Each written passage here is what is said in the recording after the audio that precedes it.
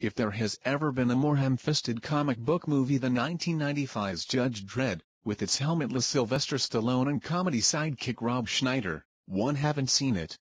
Hollywood took the iconic British science fiction strip and did such unspeakable things to it that its producers deserve to be locked up in a mega city one isocube and forced to rewatch their hideous creation on loop for several millennia.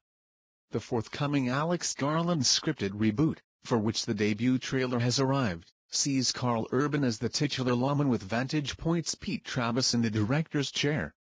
The good news is that we're promised Dredd won't be removing his helmet this time, and the movie looks likely to hold truer to John Wagner and Carlos Ezquerra's creation.